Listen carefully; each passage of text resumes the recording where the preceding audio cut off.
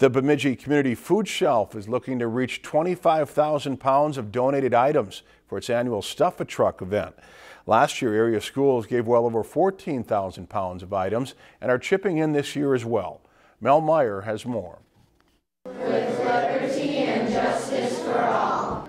Heartland Christian Academy has been helping with the Stuff a Truck event for years. In God's Word, it tells us to help the poor and help the needy, and this is one opportunity we have to do that. For the last 3 weeks, the students have been bringing in non-perishable or personal hygiene items. Lots of pasta and rice and beans and oatmeal.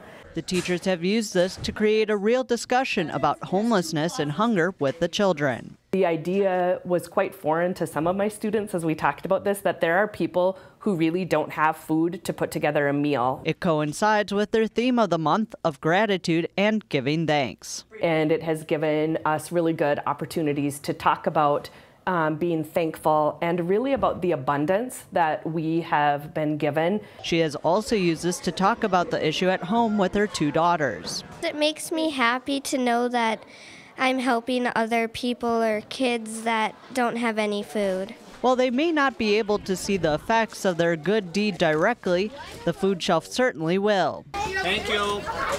The items have arrived here at the food shelf where they will be cataloged, organized, and then they'll hit the shelves, filling the shelves at a critical time of the year. People often have families visiting during the holidays, and so they need extra food, and we're so happy to be able to provide that. From Bemidji, I'm Mel Meyer, Lakeland News.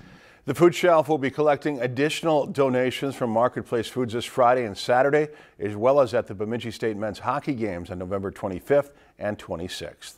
If you've enjoyed this segment of Lakeland News, please consider making a tax-deductible contribution to Lakeland Public Television.